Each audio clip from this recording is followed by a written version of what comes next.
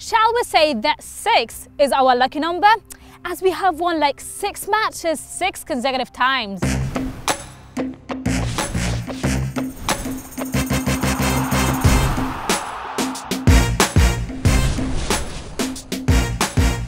An ideal start for the historical champion of the Egyptian League in restoring back his favourite title that was absent last season due to reasons that for sure didn't include the weak performance of the African champion 2 times in a row. And also the champion who bet Smuha 1-4 here at Al-Ahly Salam Stadium in the week number 6 in the Egyptian League to lead the top of the league table once again, proving that what happened last season was just a coincidence that we won't see once again.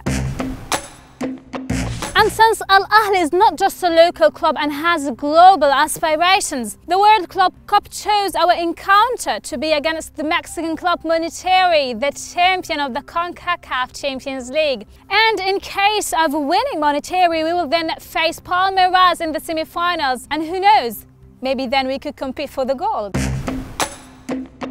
And since Al-Ahly is not just a football team, we would like to congratulate Al-Ahly men and women basketball team for winning their Associates League title, adding a new title to Al-Ahly in this sport. Last but not least, we would like to congratulate Captain Mahmoud Al-Khatib and his list for winning the elections that was held on the 26th of November. He won with a total number of 19,000 votes. Like, what a coincidence, guys. He won with our favorite number 19, 19. I guess no need to explain more.